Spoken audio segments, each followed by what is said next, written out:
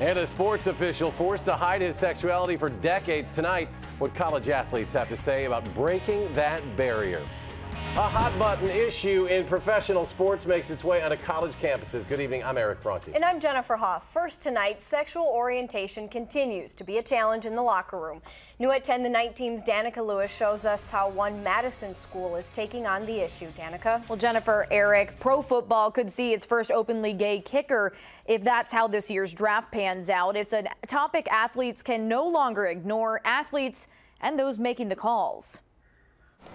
Making a comparison, I think, would be minimizing what it is to come out and how hard it is. Kristen Boone plays for Edgewood College and for her brother, someone who came out as gay this past year. And it's so sad that they are having to hide what's really them and who they are as a person.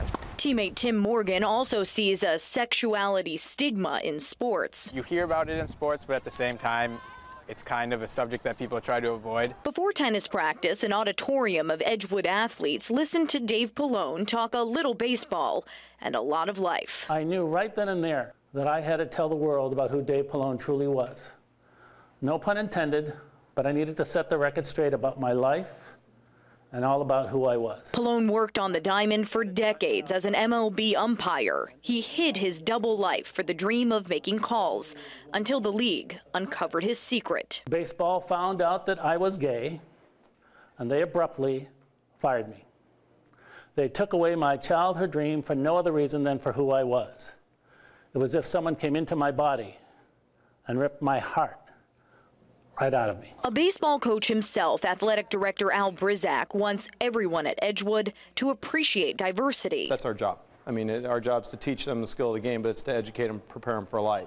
It's a conversation on and off the court that has only just begun. I honestly really believe that as soon as that first person comes out in professional sports, especially for men, that it will open the door for everyone else.